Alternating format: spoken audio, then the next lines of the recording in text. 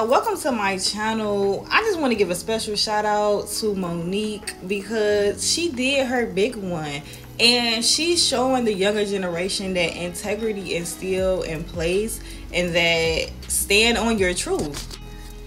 And I agree with Monique in her explaining on why they accepted Taraji's apology. Well, not apology, but Taraji's cry for help, except for Monique's cry for help. And Monique stated that's because they seen Taraji broken. As you seen, we was all crying. Not we was all. She was crying the entire tour. And rightfully so. Don't get me wrong. Rightfully so.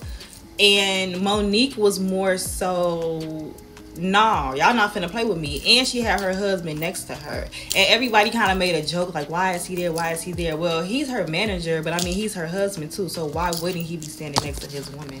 Which is also a question that she had. Like, it's a sad day. Her words. It's a sad day when we're questioning why she's sticking right beside her husband.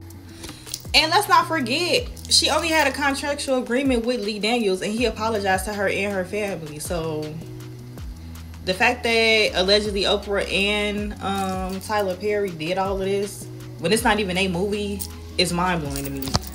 But shout out to her because you the reason why we call you auntie, okay? We stand by you 100%.